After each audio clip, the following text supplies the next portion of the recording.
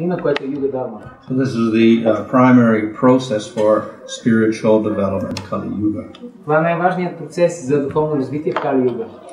So the name itself comes from a certain verse in the Bhanu Purana. So that's Nama Chintamani Krishna's Chaitanya Rasa Vigraha Purna Sudho Nityamukto Vinatva Nama Namino. So this show says that the name of Krishna and Krishna himself are non-different.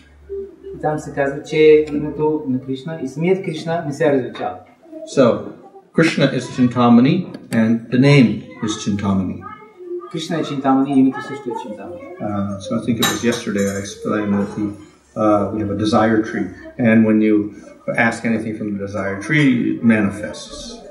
Както вчера обяснявах, имаме дърво на желанието и това, което поискаш от това дърво, това да се получаваш.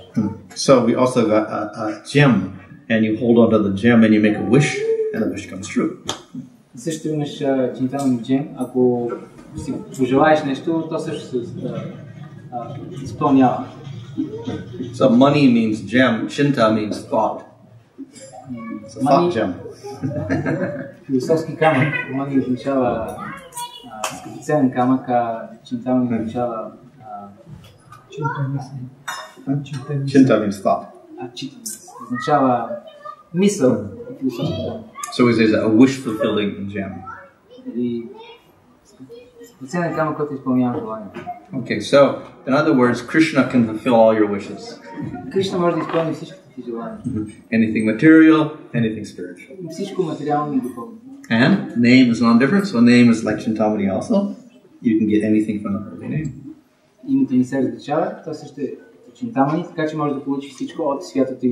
Okay, so Krishna has a particular form or a vigraha.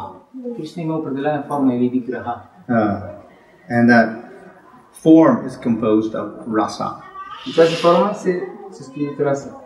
So a rasa means like a relationship that gives rise to an experience of bliss.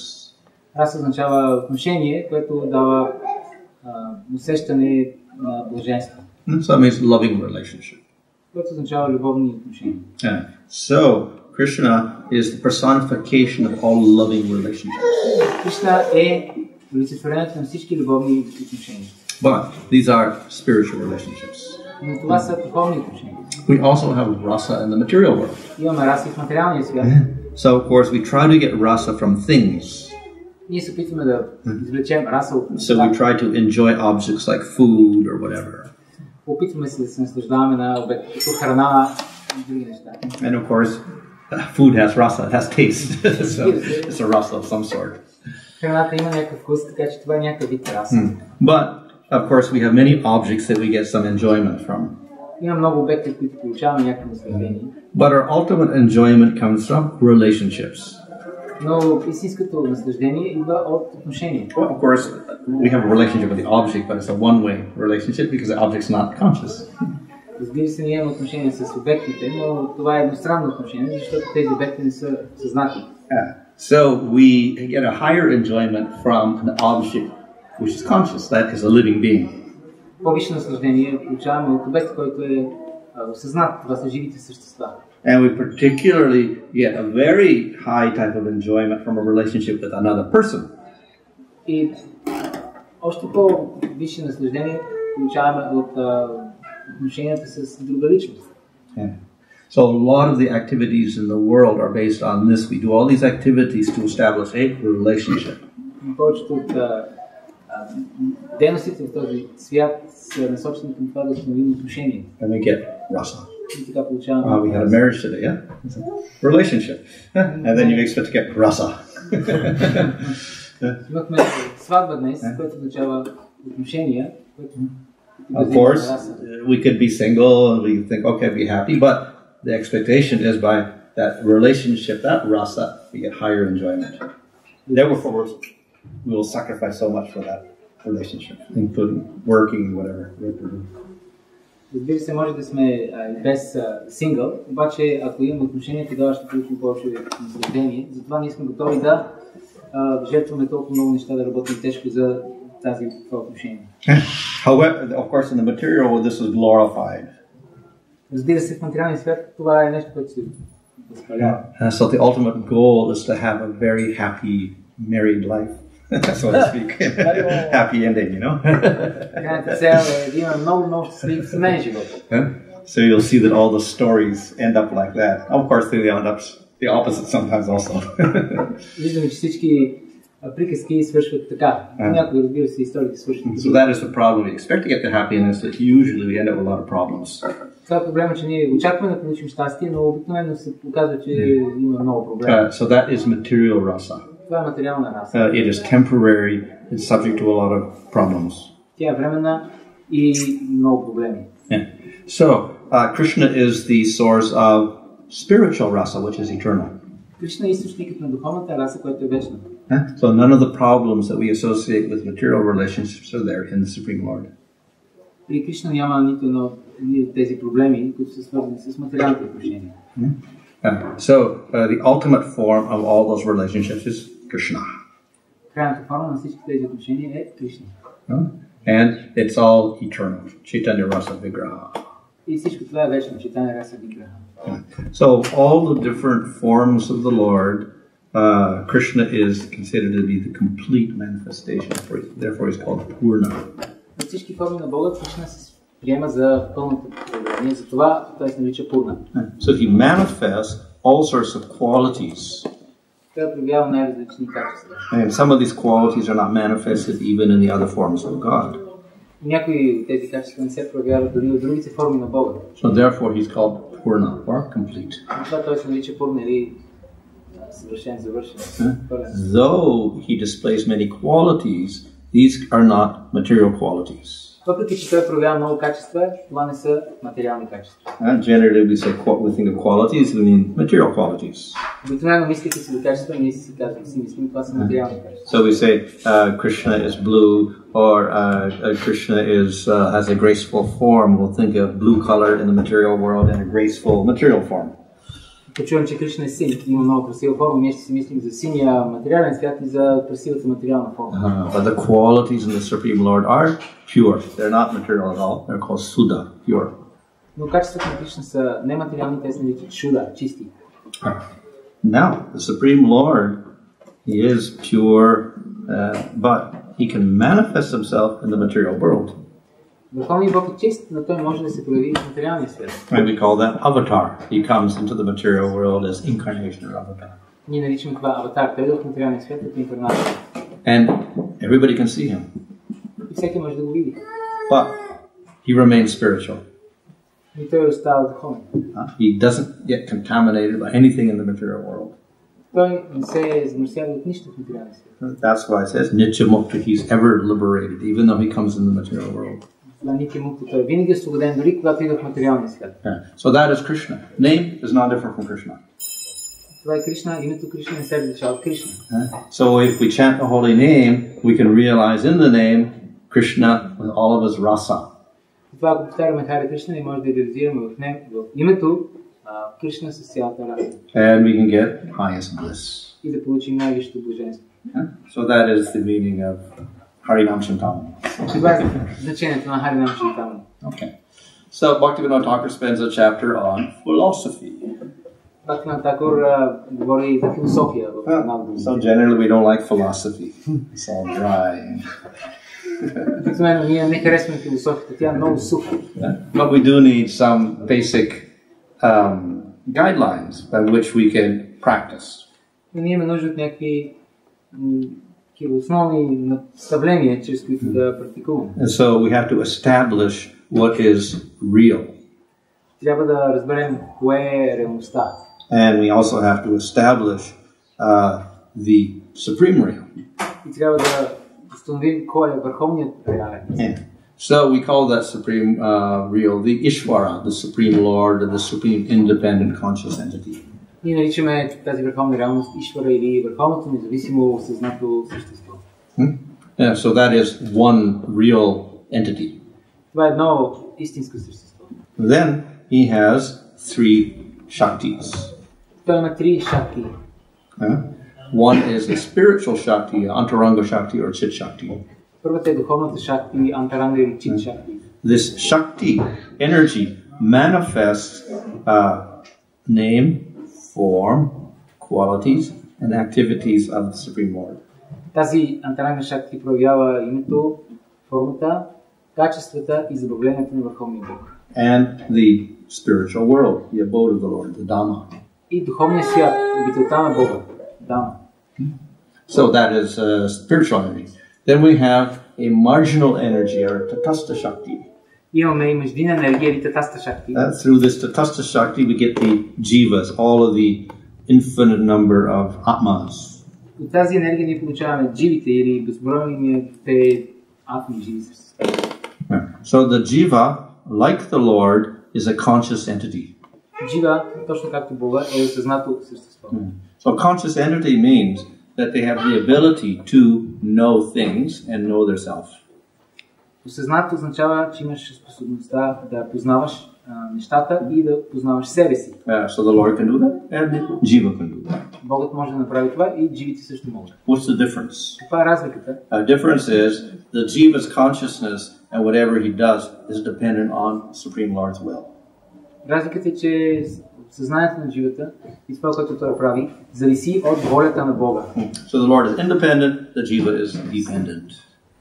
Богът е независим, живите са зависими. And the Lord is described as everywhere, all-pervading. Богът присъства прониква навсякъде. The jiva is described as infinitesimal, little small particle. Дживите са много малки частички. So Lord is one, jivas are infinite number. Богът е един, а дживите са много. So there's a big difference in one sense. В известен смисъл има голяма разлика. So though the jiva is dependent, the Lord gives him some free will or some independence. Въпреки че дживата е зависима, Богът му дава някаква малка свободна воля или независимост. And the jiva has a capacity to experience happiness. И дживите имат възможност, капацитет да изпитват щастие. So the jiva is called tatashta or borderline because he shares qualities like the Supreme Lord, but it's not actually the Supreme Lord, and he also shares qualities with material energy. И дживите се наричат татаста или междинна енергия, защото те споделят някои от качествата на Бога, но не са Бог. И едновременно те имат някои от качествата на материалната енергия. So as a small particle of consciousness, the jiva can be overcome by ignorance. Като малка искра духовна енергия, дживата може да бъде покорена от материалната енергия. The Supreme Lord can enter the material, it's never overcome by ignorance. А Върховният Бог може да влезе в материята, но то никога не е покорен от нея. Okay, so the third energy is called the bahiranga or external energy. Третата енергия се нарича бахиранга или външна енергия. So this gives rise to the material universes. Тя поражда материалните вселени. It consists of many things, including prakriti, that is the substance of matter. Тя се състои от много неща, включително и пракрати, което е субстанцията на материята. And this expands into all sorts of elements that create universes and bodies for the living entities. Тя експандира в най-различни видове елементи, които създават вселените и телата на живите същества. It is unconscious. Тя е неосъзната. Very different from the jiva and the Supreme Lord. Много различна от джива и от Върховния Бог. It's also dependent on the Supreme Lord. Също тя е зависима от Върховния Бог. Creation of the material world cannot take place without the will of the Supreme Lord. Сътворяването на материалния свят не може да се случи без волята на Върховния Бог. So the Lord, of course, is never affected by prakriti, but the jiva can be. Богът никога не е повлиян от пракрати, но дживата може да бъде повлиян. So the jiva is affected by matter in such a way that he is covered by it. Дживата е повлияна от материята по такъв начин, че тя бива покривана от нея. That means the jiva gets a material body. Това означава, че дживата получава материално тяло. And in the material body, we think I am the material body. И в това материално тяло ние си мислим, аз съм това тяло. And we do all sorts of activities to get our rasa. И ние извършваме най-различни дейности, за да получим нашата раса. Using our senses. Използвайки нашите сетивици. So this is the nature of the jiva in ignorance. He's stuck in the material with the material body. Това е природата на душата в невежеството. Тя е поставена в материално тяло. Okay, so we can diagram that very simply. We have Supreme Lord, and we have His Shaktis. We have the Chit Shakti, we have the Jiva Shakti, and we have the Achit Shakti. Има много прости диаграми, имаме Върховния Бог, имаме Чит Шакти, Джива Шакти и Арчит или материалната. So on one side we got the spiritual world, on the other side we got the material world. От една страна имаме материалния, духовния свят, и от другата имаме материалния свят. And we get the jivas under ignorance, they got bodies in the material world. Имаме дживите, които са по влиянието на невежество, те получават тела в материалния свят. So the purpose of the scriptures is to tell us how to get from the material world to the spiritual world. Целта на писанията е да ни обяснят как да се придвижим от материалния свят към духовния свят. So we should get out of ignorance and we should manifest a spiritual body to perform activities in the spiritual world. Ние трябва да се измъкнем от невежеството и трябва да проявим духовно тяло, с което да извършваме дейности в духовния свят. What do we do in the spiritual world? Какво правим в духовния свят? We have a relationship with the Lord with rasa. Имаме отношение с Бога в раса. So we experience happiness there, which is eternal. Изпитваме щастие там, което е вечно. So we go from a place where we have material rasa, which is temporary, to a place with spiritual rasa, which is eternal. От материално място, където имаме временна материална раса, ние отиваме в духовно място, където имаме вечна раса. Okay, so the scriptures are trying to give us a process to go there, to the spiritual realm. Писанията ни дават процеса, чрез който може да отидем там, в духовния свят. So the Vedic literatures give us different methods according to our level of consciousness and our qualification. Ведическите литература ни дава различни методи, в зависимост от нашата ниво на квалификация. The lowest method is called karma yoga. Най-нисшият метод се нарича карма йога. And the immediate goals are material enjoyment, artha and kama. Support your body and get some enjoyment, kama. Като непосредствените цели са арта и кама. Поддържи тялото си, за да може да се наслаждаваш. Of course, everybody in the material world is doing that already. Разбира се, така и всеки вече прави това. Материалния свят. Feature karma yoga is you can get your enjoyment, but certain rules and regulations are there called dharma. Карма йога обаче учи, че ти можеш да получиш твоето наслаждение, но там все пак има едни правила, които се наричат дарма. So some activities are forbidden, they are called sin. Има дейности, които са забранени, те се наричат грях. And some activities are recommended, they are called punya. А някои дейности са препоръчани и те се наричат пуня. And so by avoiding the sin and doing the punya, you can get more enjoyment in the material world life after life. Избягвайки греховете, извършвайки благочестиви дейности, човек може да получи все повече и повече наслаждение в материалния свят. And you can even go to other higher planets and enjoy longer lifespan. Дори можеш да отидеш на по-висши планети, да се наслаждаваш на по-дълъг живот. So I spoke last night about easy journey to other planets. So this is one method you use, karma yoga. You can go to other planet and enjoy very nicely for many, many lifetimes. Вчера говорихме за лесно пътуване на чужди планети и това е един от методите да извършваш благочестиви дейности и да отидеш по-висши планети. Okay. Anyway, the purpose of the karma yoga is to raise you gradually from tamagun to rajagun to sattvagun. Целта на карма йога е постепенно да ни издигне от тамагуна до раджагуна и сатвагуна. Going through different varnas, Sudra, Vaishya, Kshatriya and Brahmana. Да преминеш през различните варни, Шудра, Vaishya, Kshatriya и Brahmana. And when you get to sattvagun and Brahminical status, then there's a very interesting phenomena in the sattvagun. Когато получиш брамински статус, има много интересен феномен в сатвагуна. And so sattvagun manifests vidya or knowledge. Сатвагуна проявява видя или знание. That means atma gyan. We can be aware that we are atma, not body. Това означава атма гян, че ние сме осъзнати, че сме душата, не тялото. So we become qualified for jnana yoga. Тогава ние ставаме достойни, квалифицирани за гяна йога. So the goal of jnana yoga is to fix our realization on atma. I am atma, I'm not body. Целта на гяна йога е да установим нашата реализация върху атма, да разберем, че аз съм душата, не тялото. And if we can do that nicely, we get liberation from birth and death, all bodies in the material world. И ако направим това добре, тогава получаваме освобождение от раждането и смъртта. So in the Bhagavad Gita, Krishna says, better than jnana yoga is Astanga yoga. Бхагавад Гита Кришна казва, по-добро по-добър процес от гьяна йога и аштанга йога. He doesn't say particularly why. Той не обяснява точно защо.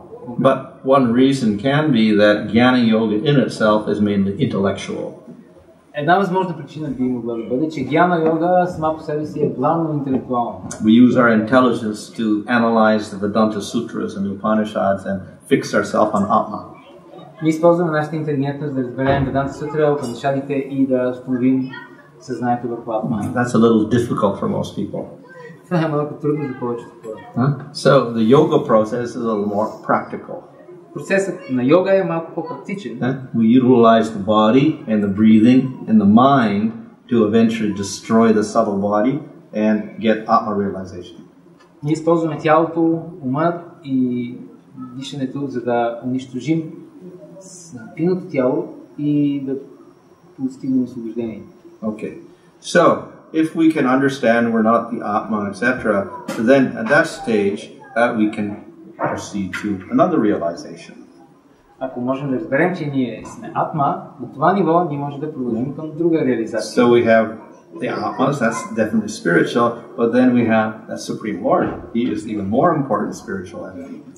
Имаме Атма, който е силно духовно, но имаме и Върховния Бог, който е най-важното духовно същество. So that's the next yoga, the Bhakti yoga. Това е следващата йога, или Бхакти йога. So Bhakti yoga, we recognize Atma, but we also recognize Supreme Lord. Бхакти йога ние признаваме Атма, но също така признаваме и Върховния Бог. So before the Bhakti yoga process, we can get to the spiritual world. Следвайки Бхакти йога процеса, може да отидем в духовния свят. If we follow the yoga process or the jnana process, we get out of the material world, but we don't make it to the spiritual world. We get Следваме йога или джняна процеса, тогава ние се измъкваме от материалния свят, но не влизаме наистина в духовния свят. So, the scriptures describe all of these processes so that the jiva, the Atma, can gradually develop for many, many lifetimes to go through the Sudra, to the Vaishya, Kshatriya, to Brahmana, to Jnana Yoga, Ashtanga Yoga, then come to Bhakti Yoga, then go to the spiritual world. It's a very slow process. Шастрите описват всички тези процеси, за да може душата постепенно да премине от Шудра, след това Вайшия, Кшатрия, Брамана, Карма йога, Гьяна йога, Аштанга йога, Бхакти йога. Но това е един много бавен процес. So in chapter 12 of Bhagavad Gita, Krishna recommends better than doing that is just do Bhakti yoga. No gradual process. Just start with Bhakti and go Bhakti, Bhakti, Bhakti, Bhakti to spiritual world. Finished. И от 12 глава на Бхагавад Гита, Кришна казва по-добре, вместо да следваш този постепен процес, просто следвай Бхакти йога и така може да отидеш духовно. It's a much quicker process. Много по-бърз процес. So as I said, if to get to the Jnana, you have to come to Sattva-gun first. It's many, many lifetimes doing this karma yoga to get to Sattva-gun to do the Jnana even. And then you have to spend many lifetimes doing Jnana and yoga to understand that you're Atma. So it's a long process. За да практикуваш гьяна, трябва сатва гуна, която се култивира за много животи и това е много бавен процес. So Bhakti yoga does not require that qualification that you have to be in Sattva gun. You can be in any guna as a human being and you can begin the process. Бхакти йога не изисква такава квалификация да бъдеш сатва гуна, както гьяна. Може да бъдеш във всяка гуна и въпреки това можеш да започнеш процеса на бхакти. The only qualification is faith. Единствената нужна квалификация е вяра. That means recognition and conviction in the existence of a Supreme Lord that we would serve. Това означава убеждението, че съществува върховен Бог, на когото ние трябва да служим. And that may arise in a person in Tamagun, Rajagun or Sattvagun. Тази убеденост може да възникне в личност, която е в Тама, Раджас или в Сатва. So, we have the faith, we practice bhakti, it is called sadhana. Ако имаме вяра и практикуваме бхакти, това се нарича садана. And the goal of sadhana is to get to bhava. И целта на садана е да се постигне бава. And from bhava we go to prema. А от бава може да отидем до према. And with prema we're qualified for spiritual world. А на према ние сме достойни за духовния свят. Okay, so in Bhakti Yoga, as I said, Lord Chaitanya has introduced the name, chanting of the holy name, as the main process.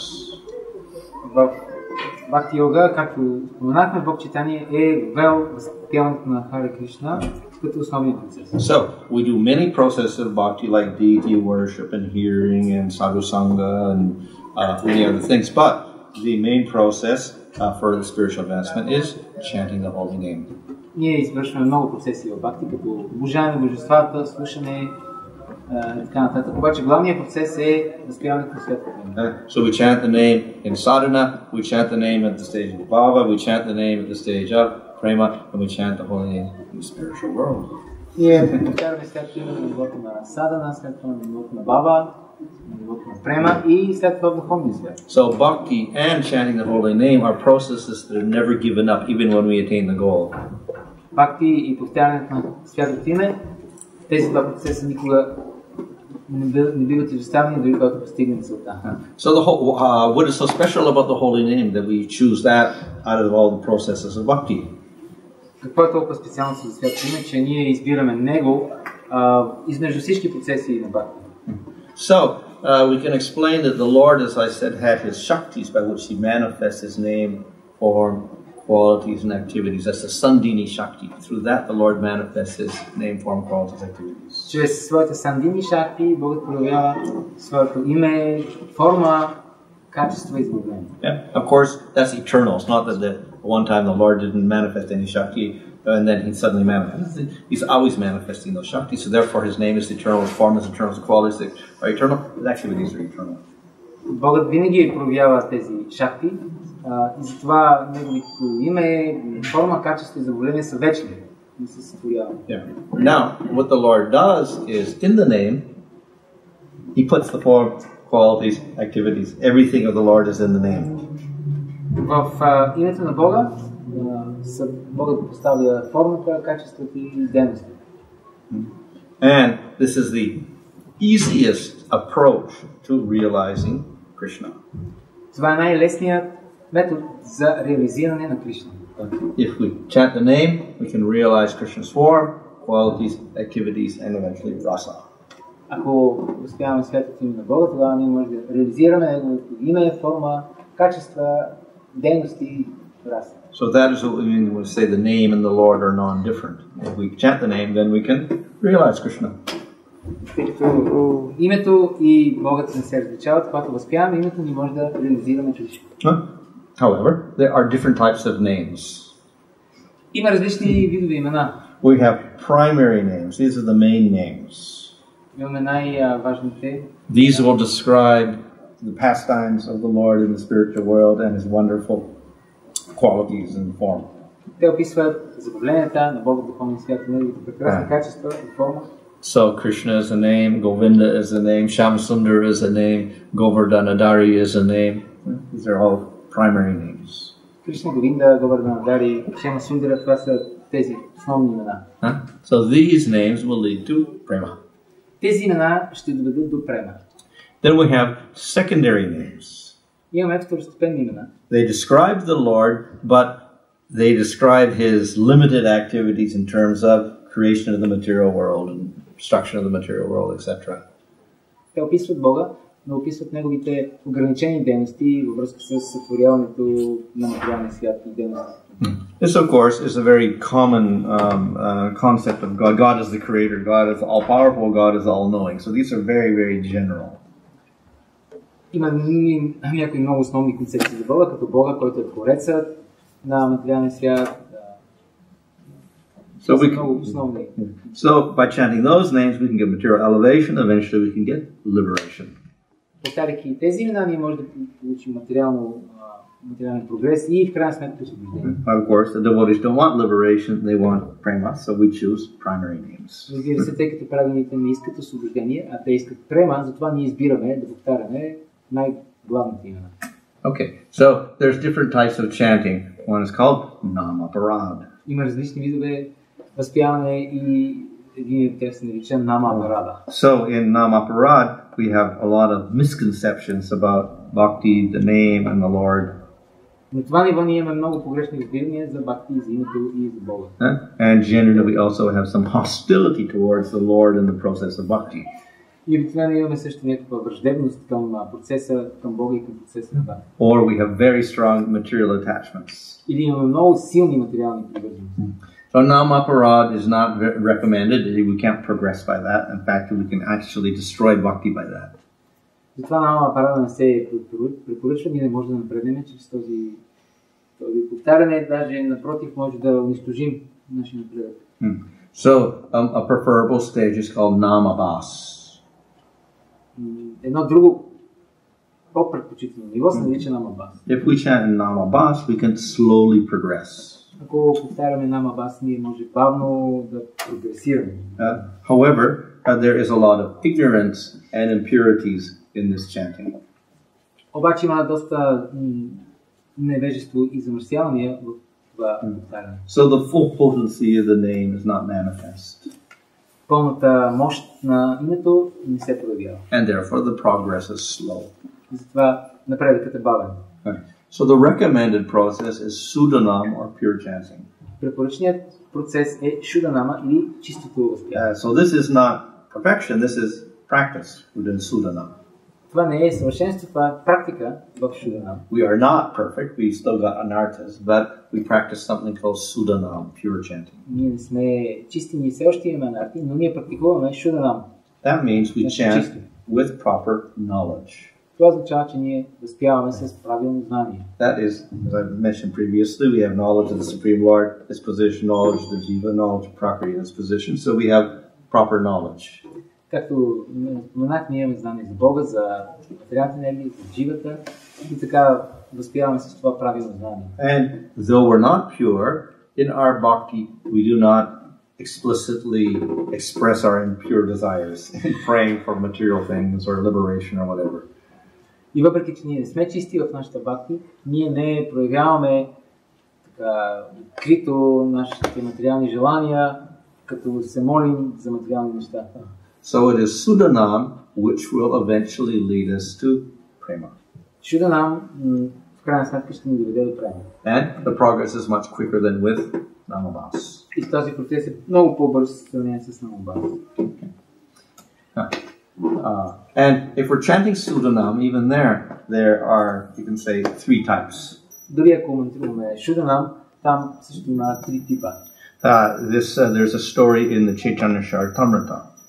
Има една история в Chaitanya Charitamrita. Lord Chaitanya was living in Puri, and the people of Navadvip would come every year and visit Lord Chaitanya. They would walk for several weeks and come to Puri and stay there for 4 months, and then would go back.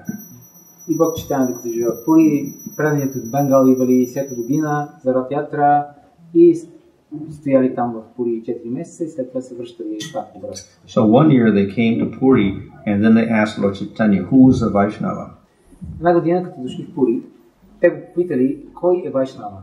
And then Lord Chaitanya said, anyone who chants the holy name once, he is a Vaishnava. Всеки, който е повторил святото име дори веднъж, е Вайшнава, говорил Бог.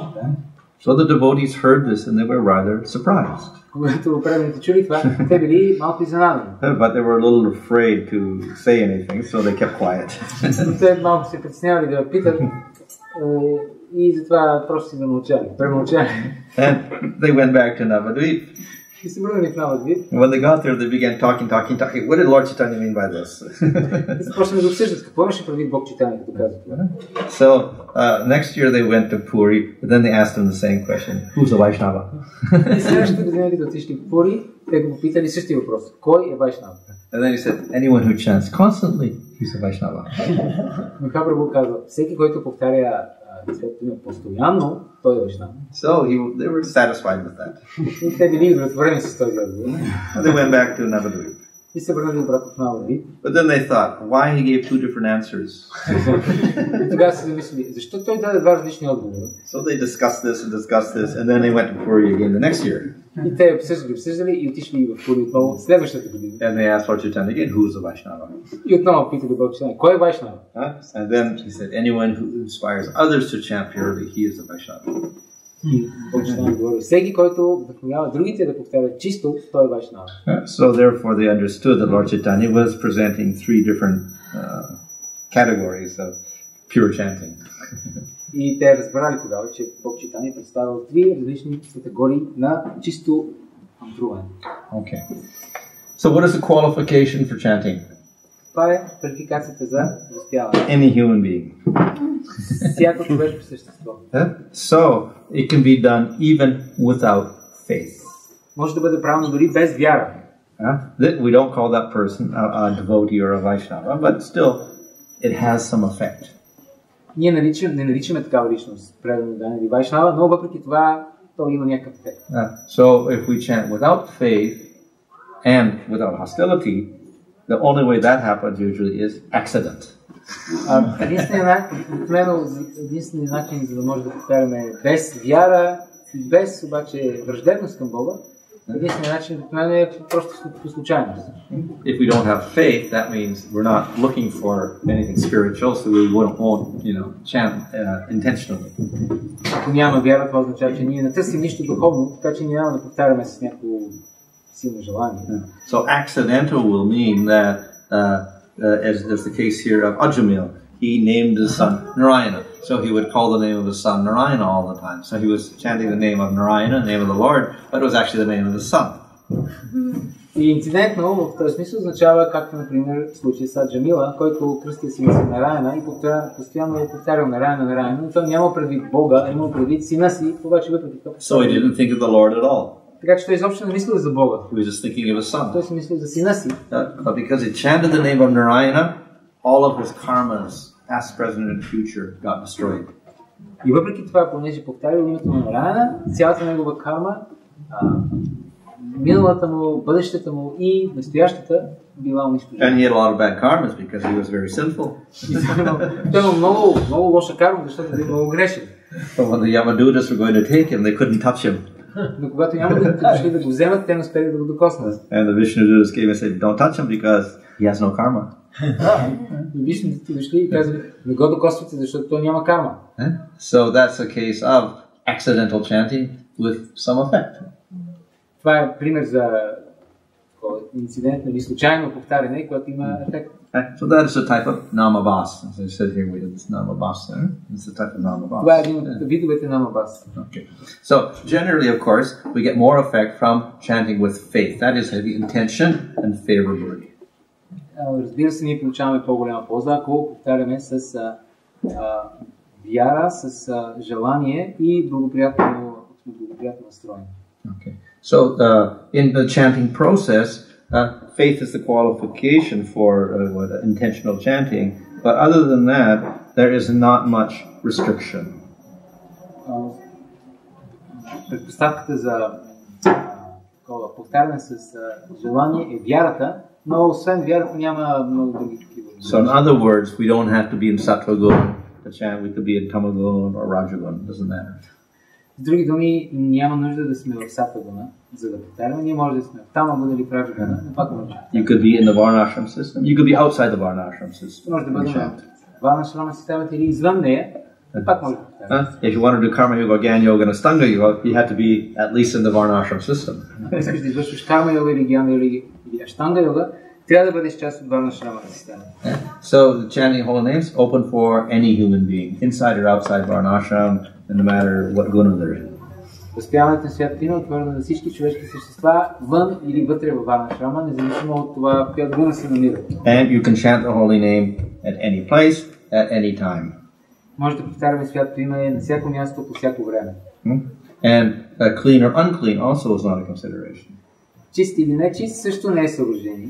So it is a very, we can say, a flexible process that everybody can do at all times, in all places. Това е един много разчупен процес, който всеки може да изпълнява по всяко време. So everybody can chant the holy name, and I said there's not much restriction, etc. But to get prema, we do have to follow some regulations. И въпреки че всеки може да повтаря святото име, няма много ограничения. За да постигнем према, ние трябва да следваме известни регулации. So, of course, we have to chant primary name of the Lord rather than secondary. Естествено, трябва да повтаряме главните имена на Бога, вместо второстепенните. And rather than upper nama parad or nama bas, we have to chant Sudanam. И вместо нама парад или нама бас, трябва да повтаряме Шуданам. And as Lord Chaitanya said, one who chants constantly is a better Vaishnava than one who chants once, so we have to chant constantly also. И както Бог Chaitanya казва, този, който повтаря постоянно е по-добър Вайшнава от този, който повтаря само веднъж, така че ние трябва да повтаряме святото име постоянно. And to come to the Sudanam platform, we need devotee association.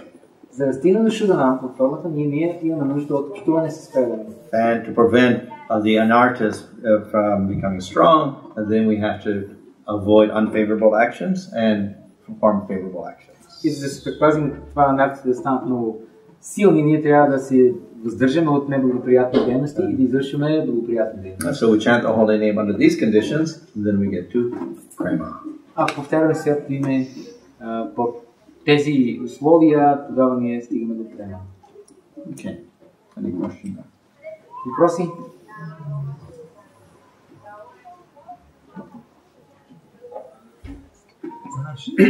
Inattention during chanting, where it fits in the, is it part of Navabhas there or? Yeah. Well, that's actually tomorrow. I'll discuss that. Okay. Yeah.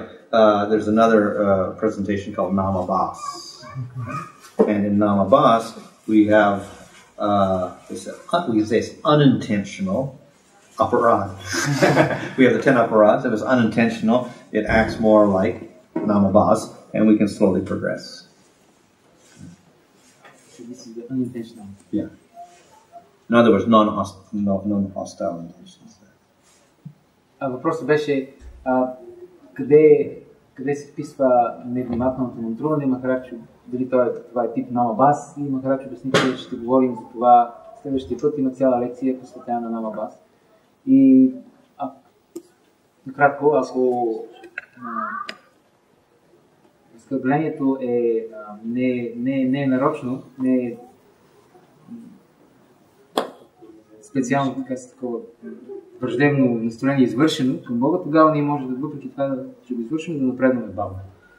In other words, we intentionally be inattentive.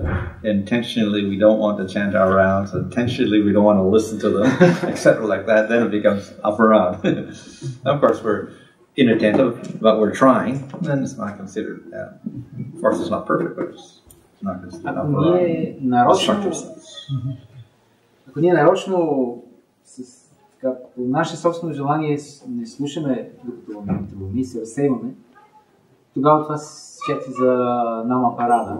Ако обаче ние се опитваме да слушаме, обаче не винаги успяваме, тогава това се приема, че не е нарочно. So Shudana means fully focused. As much as possible. But as I said, in sadhana, obviously nothing is perfect. But we still call Sudanam, like we have Uttama Bhakti, or not, we have Anarthas, etc. Go on.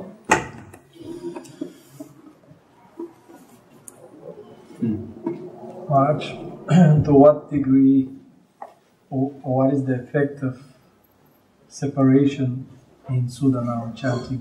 Separation. From Krishna. Does it intensify the Sudanam if you feel separation or not? Or is not well, yeah. If we feel separation from the Lord, that actually is a sign of our attraction. If we don't have any attraction for the Lord, then we can't feel any separation from the Lord. Okay. So it means the greater we have attraction, so if we get to Nishta, and we get to Ruchi, we get to Sakti, obviously our feeling of separation from the Lord gets greater and greater. So that is a sign of our, let's say, the destruction of anarthas and the increase of the bhakti. Колкото повече раздяла чувстваме се с Кришна, толкова това означава, че сме толкова по-напреднали, защото не може да чувстваме раздяла с Кришна, ако нямаме привличане към Кришна. Не, въпроса не го. Това беше по отношение на въпроса на Враджа, въпросът да преведем. Да си преведам въпроса. Въпросът ми беше, I'm just translating my question. Въпросът ми беше дали чувството за раздяла с Кришна е важен компонент за мантруването в Суданам. Дали чувството за раздяла е важен компонент? Now, of course, the real separation, like Vipralamba, is in prema itself. Because we realize the Lord and we separate from Him, and then we feel that longing. Разбира се, истинската Випраламба може да бъде изпитана на према, защото ние тогава реализираме Бога и искаме да много силно да бъдем с Него. But there's also separation in the pastimes. For instance, the Pandavas never got to see Krishna until quite late after when he went to Dwarka. So, but before that, they heard about him and they felt separation from him. It's another type of separation. Разбира се, има друг вид раздяла, както на пандавите. Те доста късно всъщност са видели Кришна, въпреки че преди това само слушали за него, имали много силно желание да го видят. Това е също. So that's a little bit different from us doing sadhana because it's not at the stage of prema. Това е малко по-различно от нашата чувство за раздяла, което е на нивото на садана, защото ние нямаме према. Nevertheless, that feeling of separation impels us to go quicker. Въпреки това чувство за раздяла ни потиква да напредваме по-бързо. And on a very high level of ambhava, then that separation really impels one. Когато стигнем до по-висшите нива на бава, тогава тази раздяла наистина ни потиква много силно. So it's explained that when Krishna began the Rasa Leela, first he played his flute in the autumn season and the full moon, and then the gopis began to run away from their houses, but some got locked up. Се описва как когато Кришна започна да свири на своята флейта през света и гопите започнали да бягат от своите къщи, обаче някои от тях не успели да избягат и били заключени. So Vishnu Chakravarti explains that those who got locked up were coming through the process of sadhana. Вишну Чакраварти обяснява, че тези, които били заключени, били стигнали до това ниво чрез процеса на садана. And they almost got to perfection, so they were allowed to get born in Raja. Те почти били постигнали съвършенство и затова им било позволено да се родят в Раджа. But they were not quite perfect. Но те не били напълно съвършени. So therefore they couldn't go to the Rasa Lila. Това не успели да отидат на Раса Лила и били заключени. But because of that obstacle and separation from Krishna, they got purified. Но заради тази пречка, която породила такава силно чувство за раздяла с Кришна, те се пречистили. So that feeling of separation burned up the last impurities and they attained pure bodies. So they gave up their other body, they attained another body, and then they were allowed to go to Krishna. И това чувство за раздяла всъщност ги накарало да напреднат много бързо и те напуснали, изгорили тези тела и получили други тела, напълно чисти тела, с които би могли да отидат в Кришна. And we have the case of Narada Muni. The Lord appeared to him once in Baba stage. He said, I'm not going to appear to you again because that separation and longing will purify you until you come to prema. So he didn't appear to him in that lifetime again. Out of that longing, then he got purified and he got to prema. И има пример с Нарада Муни, който на нивото на Баба има отдача от Бога и Бога му казал, аз няма да се появя повече в този живот пред тебе, за да може ти да си пречистиш от това чувство за раздяла и да стигнеш до према. И така Нарада Муни развил према.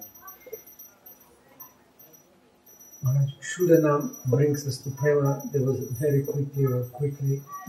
Is there any definition of what quickly means, or it could be very relative also? Well, it depends on many factors. Шудана много бързо ни докарва до према, но какво означава бързо? Това зависи от много фактори. One, of course, is our initial position. Разбира се, първия е нашата изначална позиция. We may have done bhakti in our last life, so we could continue from there. Or we have maybe no bhakti, we started with faith in this lifetime, so that's one thing. Може би ние сме извършили бхакти в предишни животи, това е един вариант.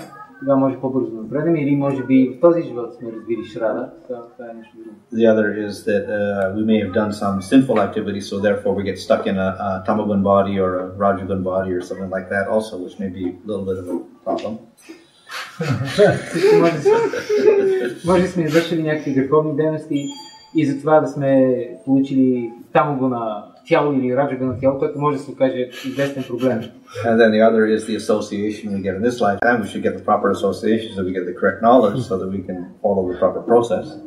Друг фактор е общуването, което сме получили в този живот. Ако имаме правилно общуване и получим правилно знание, тогава ние ще може да напреднем.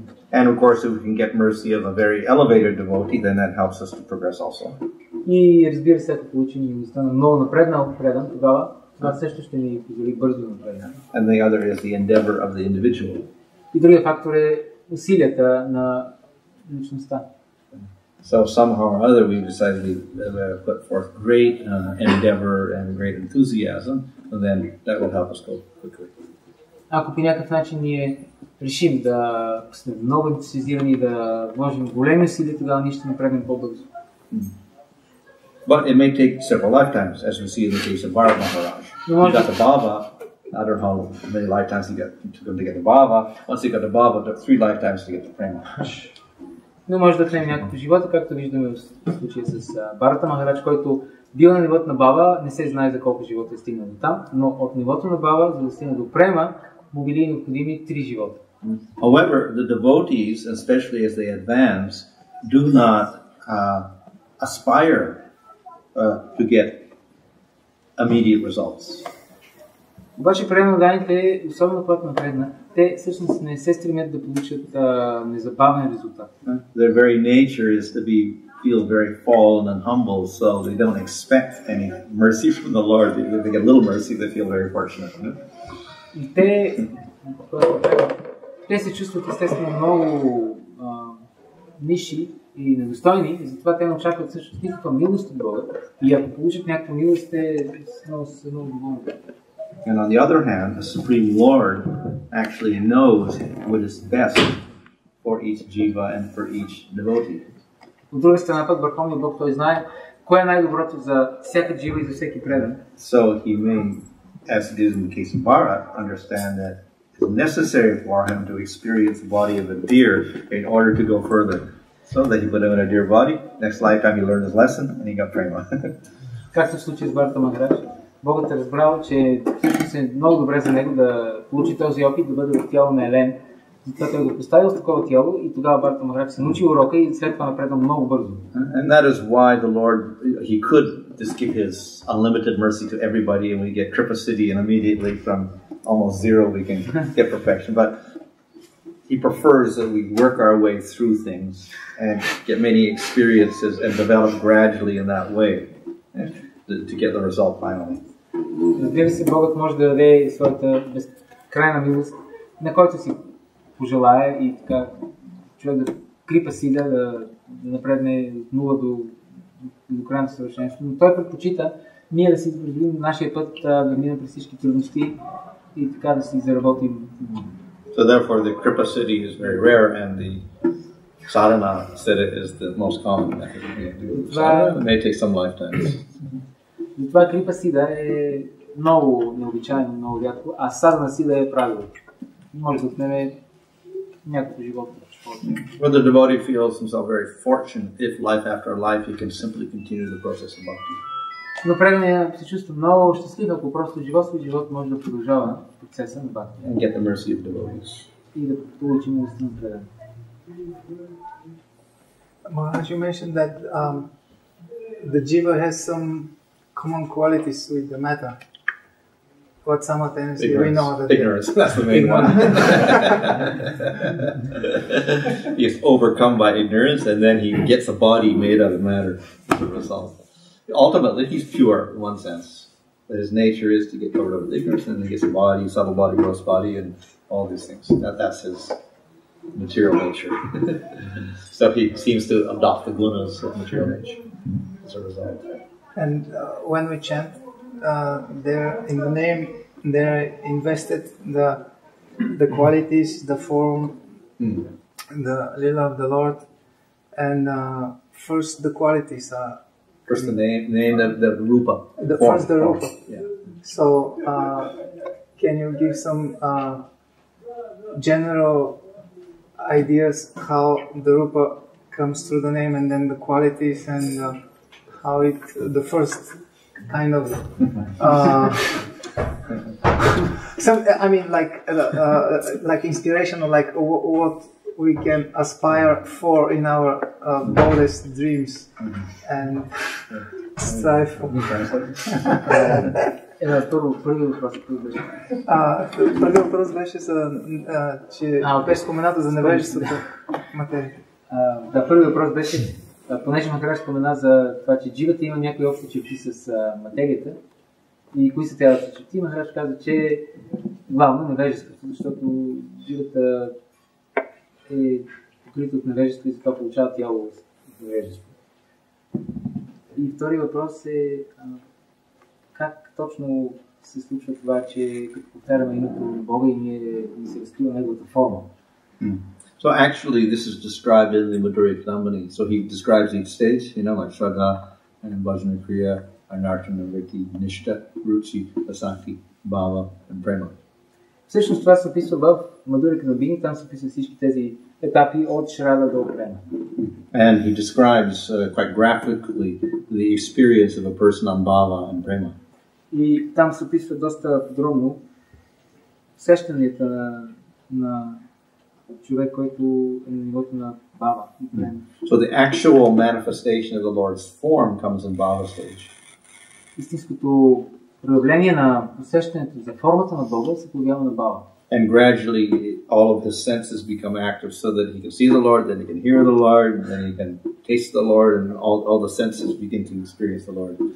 Постепенно всички сетива се събуждат, духовни сетива, и така той преданият може да види Бога, да го чуе, да го вкуси, да го усети. So before that, in a Sakti stage, he said there is like a shadow form on the boss of the form, so suddenly you may get a realization of his form, kind of, but it's not the exact form, but it's a sudden flash of it.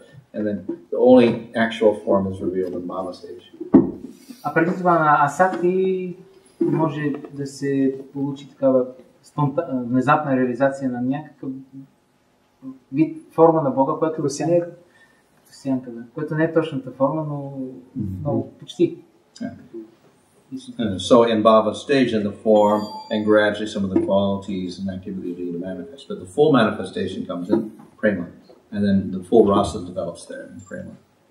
На Бхава започва да се реализира истинската форма, която вече наистина се проявява напълно на Према, и тогава вече започва да се развият отношения на расата. So I think he describes it when you first see the form, then you faint.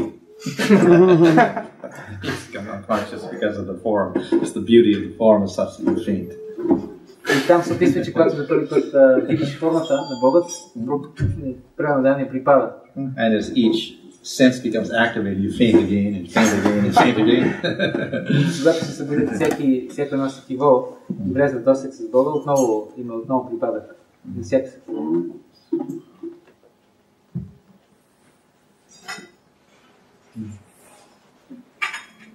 Понеже историята е доста специална за мен, интересна и бих искал да проверя дали правилно съм разбрал.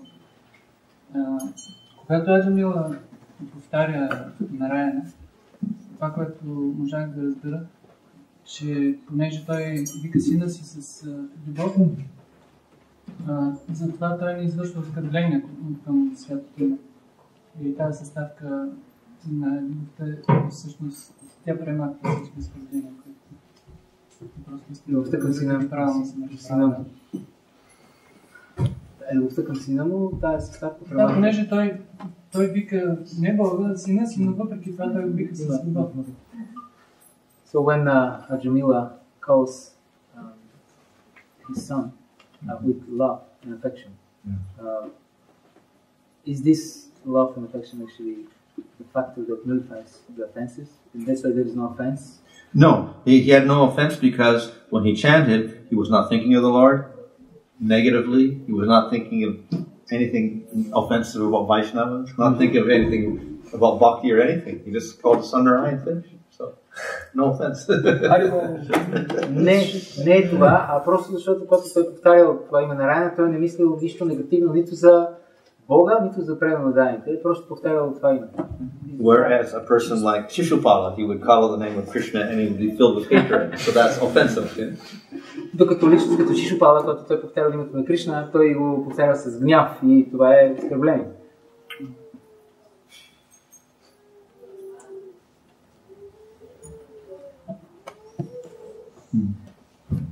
Два въпроса в Бхакти Димитър Гоце за Македония.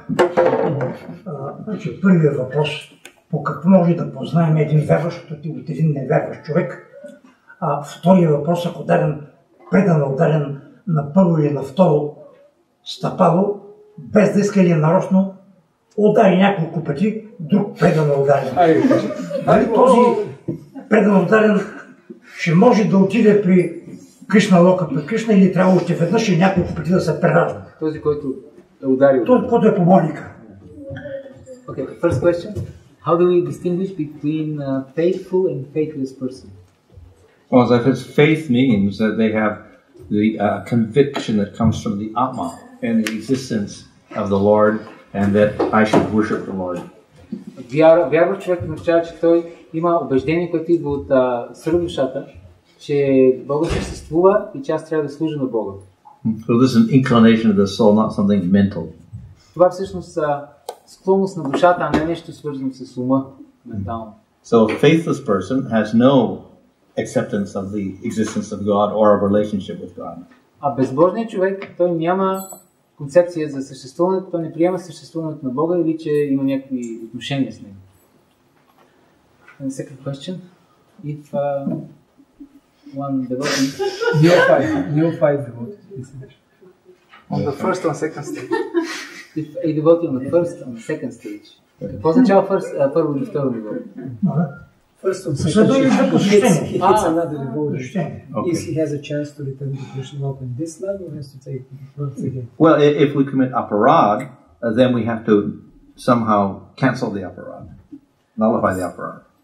Ако сме извършили апарата, ние по някакъв начин трябва да я анулираме, да я неутрализираме. The aparad has to be cancelled by first recognizing that we've done something wrong. Това може да се постигне първо, като ние признаем, че разберем, че сме извършили нещо погрешно. And second, we have to go and apologize and ask forgiveness from the other person. И второ, ние трябва да се извиним и да помолим за прошка от този другия човек, който сме били. And hopefully that person accepts your apology. И да се надяваме, че тази личност приеме извинения. And then next, you have to continually chant the holy name. И следващото нещо е, че трябва постоянно да повтаряме святото име. With a feeling of repentance. С чувство на разкаяние. So in that way, gradually, the effect of the offense will go and the obstruction to bhakti will go. В този начин резултат от оскърблението постепенно ще изчезне и пречката пред бхакти ще също постепенно ще изчезне. So that goes for not just a person at the beginning stage, any stage. Това не важи само за личност, която е на начинаещите нива, а за всяко ниво. And in fact, the effect of aparad is so great that it may have been committed long ago, but even if you get to the stage of bhava, it can cause you a disturbance. И ефектът от апарадата е толкова сериозен, че апарадата може да е извършена много отдавна, но дори ако стигнем до нивото на бава, ефектът отново може да причини безпокойство. So by the end of asakti stage, generally all the karmas have been destroyed. Обикновено към края на асакти нивото, ефектът от всички карми е унищожен. So what is left in the bhava stage is some effects of previous aparads. Това, което се остава на нивото на бава, е ефекта от някакви предишни изкърбления. So it is explained that Bharat was in bhava stage. Обяснява се, че Бхарата бил на бава. But then he became attracted to a deer and he forgot to worship Vishnu. Но той After seeing Vishnu. He saw Vishnu. And then he was worshipping. And then he forgot all about him. And he worshipped a deer instead. How did he do that? Бхарата Махарадж видял Вишну и го обожавал, обаче заради един елен, той забравил за Вишну и почна да обожава този елен. Как е възможно? So the answer is a previous aparad from long ago suddenly disturbed his heart, and therefore he worshipped, he being attracted to the deer. And he thought of a deer when he was dying. И отговорът е, че апарада, която била много време, и внезапно се появила и притеснила сърцето ми, и затова той изведнъж развил такова влечение към този елен и си мислил за този елен по време на смъртта и така получил това.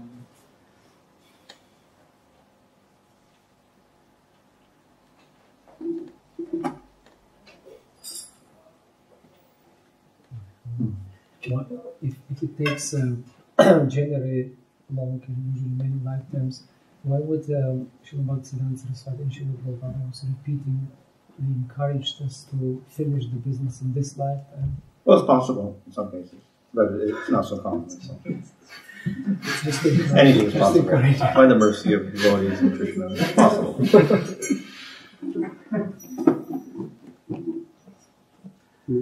Ако, както Махарадж каза, ако обикновено отнема някой живота, защо тогава Бхакти Сиданта Сарасвати и Прабхупада винаги се окружавали да свършим работа с един живот? Махарадж каза, да, възможно е, в принцип, но всичко е възможно, в милостта на Бога, но как обикновено? Но не е толкова, не се случва толкова често.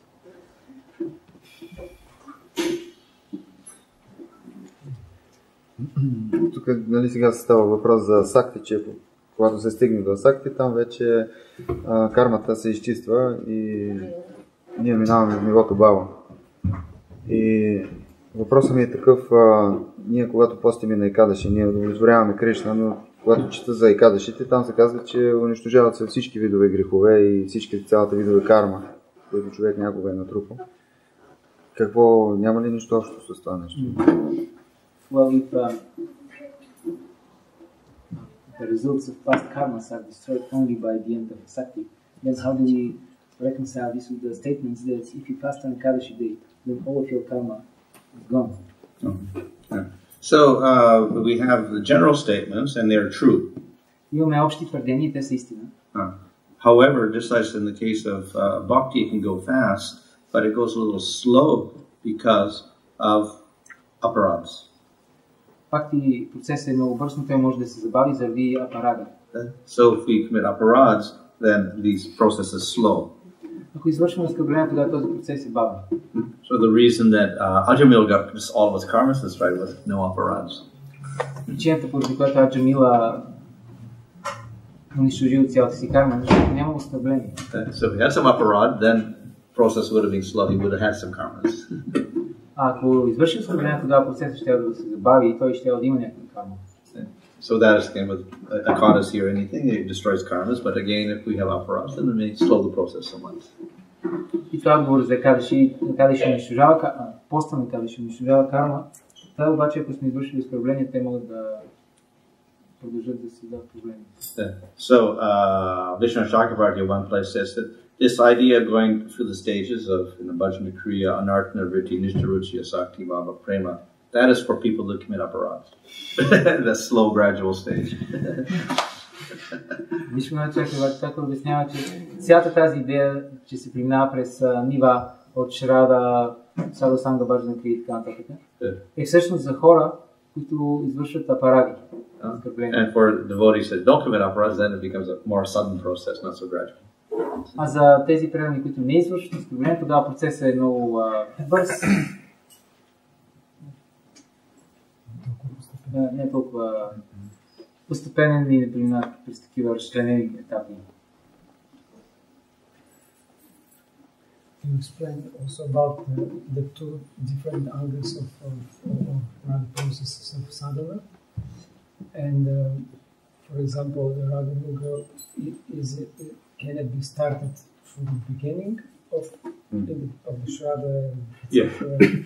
It has to appear naturally. Theoretically, it can. In Rag Bhattachandrika, the Vishnu Chakravarti, you begin your process after Shraddha with Raganuga, if you're qualified. If you get that strong desire at that point to follow, you do association or maybe previous lifetimes or whatever, then you could start with Raganuga also. Дали Рагануга практиката може да започне по-рано? Ще казва, че в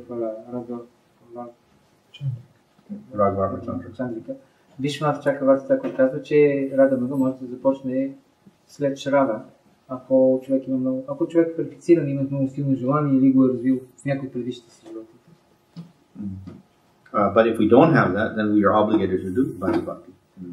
Но ако нямаме такава квалификация, тогава ние сме задължени да практикуваме Vaidy Bhakti. But Vaidy Bhakti does not automatically produce Raganuga also. Но Vaidy Bhakti... automatically, you just do Vaidy and then suddenly you get Raganuga. It doesn't happen like that.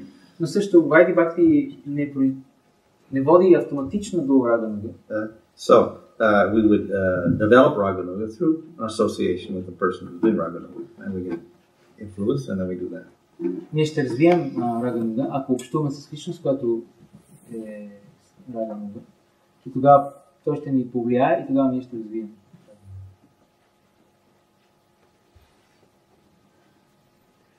Аз съм семейен и на мен ми е интересно как мога да разбера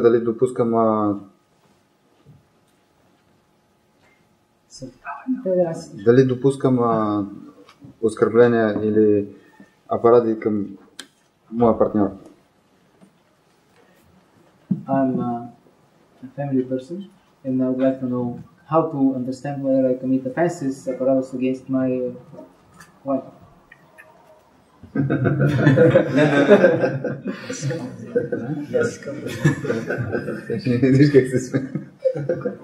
Well, I suppose the main element in bhakti is turn out to be Sanishana, Tarapi Sanishana. Аз предполагам, че главният елемент на бхакти е да бъдем по-търпеливи от дърво, по-смирени от слабото, което се така немци. On the other hand, we should not think that discipline is an aparat. We shouldn't think that. От друга страна, не трябва да си мислим, че дисциплината е апарата. For instance, the temple president may have to tell somebody, you do this, do this, do this. And the person says, no, I don't want to do it, so you should do it. So that's not an aparat. Например, темел президента може да каже на предано даяние в храма: направи това и тогава предано може да каже: ми не искам. И тогава, ако президент каже: не, трябва да го направиш, това не е оскърбление. Or if a person is trying to give advice to another devotee on doing sadhana bhakti properly and the other person gets angry, that's not an aparat also. И ако някой се опита да даде инструкции относно садана бхакти на някакъв друг преданен и този преданен се разгради, това също не е апарат. The apparatus is when we have intentional malice towards another person. Апарат е тогава, когато имаме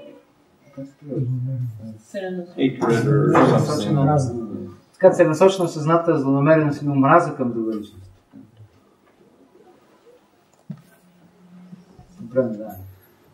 So our main process for advancement is the chanting of the holy name. Mm-hmm.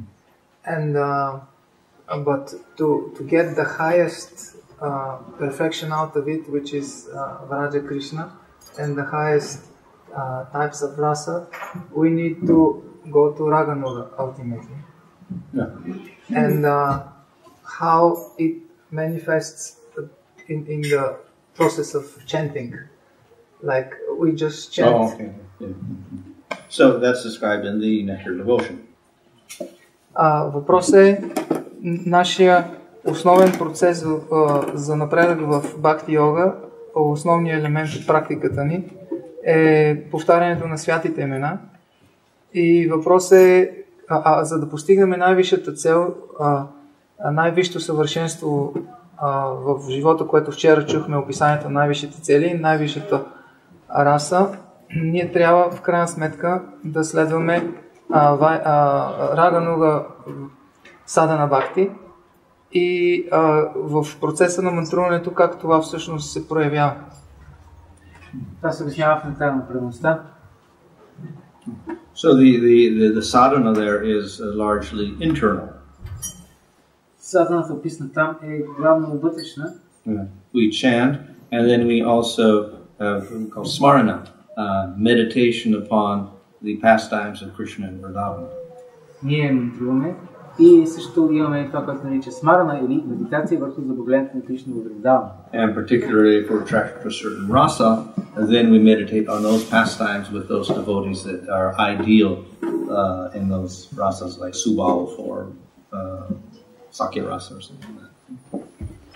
И ние, ако сме привлечени от определен тип забавления на Бога, тогава ние трябва да медитираме върху тези преданни дани, които са съвършени в тази раса, като например Субал, който е пример за всяка раса. So we chant and then we meditate on the different pastimes, and then eventually we can also meditate on service to those devotees in the pastimes. So we develop or we practice in our spiritual body, so to speak, serving those devotees. И също може да медитираме върху определено служене към тези преданни дани, така че така да можем да развием нашето духовно тяло.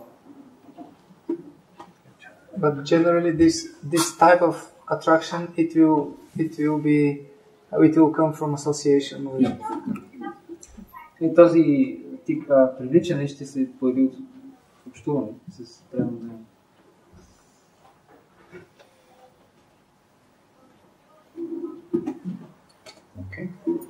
Hare Krishna. Hare Krishna.